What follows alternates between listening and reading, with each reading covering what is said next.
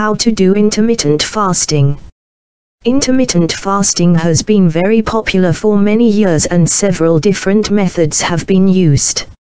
All of them involve splitting the day or week into eating periods and fasting periods.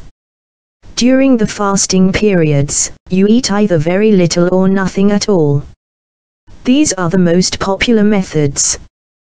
The 16/8 method, also called the Lagrange protocol, it involves skipping breakfast and restricting your daily eating period to 8 hours, for example from 1 p.m. to 9 p.m. Then you fast for 16 hours in between. Eat stop eat. This involves fasting for 24 hours, once or twice a week, for example by not eating from dinner one day until dinner the next day. The 5:2 diet, on 2 non-consecutive days of the week, only eat 500 to 600 calories. Eat normally the other 5 days.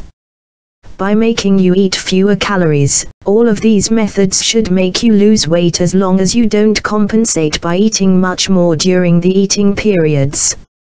I've personally found the 16/8 method to be the simplest, most sustainable and easiest to stick to. It is also the most popular.